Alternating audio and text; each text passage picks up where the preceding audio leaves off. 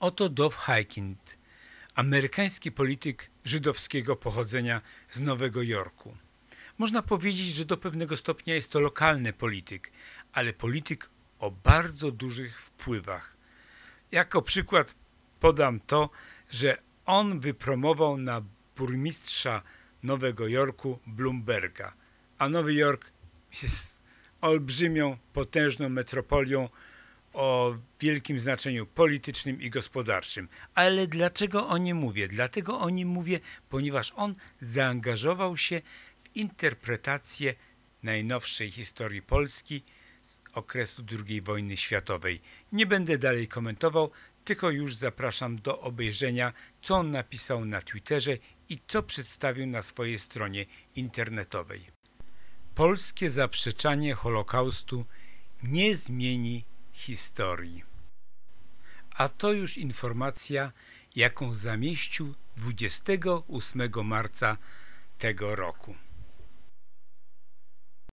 My mother, grandparents, and other relatives were taken to Auschwitz in 1944.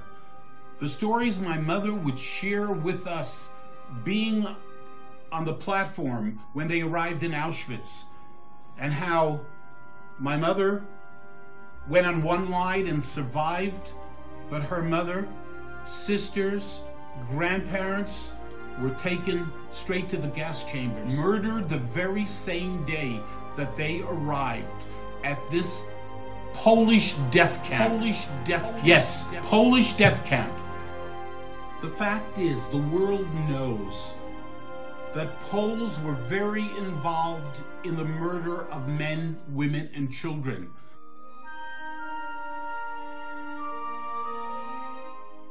That anti-Semitism in Poland existed before the Holocaust, during the Holocaust, and after the Holocaust.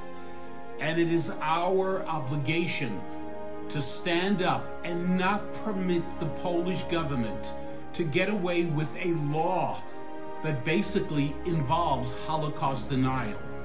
Poles were involved in the murder of men, women, and children.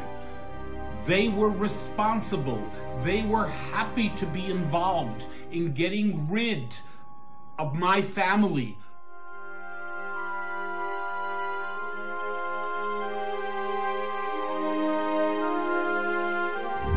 Here in the halls of the New York State Assembly, we know the role of so many Polish citizens involved in the murder of innocent men, women, and children. But Poland cannot change history, and they can pass as many laws as they want to pass.